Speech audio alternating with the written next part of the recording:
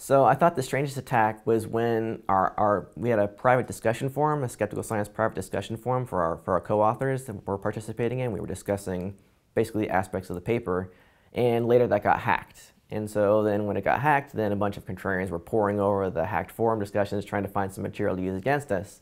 And they found a discussion that we had about how we were going to communicate the paper's results once they were published. We kind of already had an idea that we were going to get a high consensus result, because that's kind of just every paper that has investigated the consensus has found the consensus is really high. And so we were kind of figuring, okay, we'll probably get a similar result. And this is something that the public isn't very aware about. If you ask the public, the American public, what percentage of climate scientists agree humans are causing global warming, the answer is only 55%, and the reality is 97%.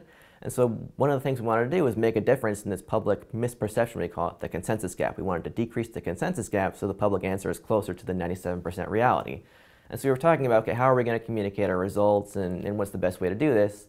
And then the contrarians hacked our forum, and they found this discussion, and they said, oh, well, they're obviously biased because they were saying beforehand that consensus was going to be high before they finished their study. And so they're basically calling us biased just because we were talking about how to best communicate the results. And so I just thought that was a strange attack.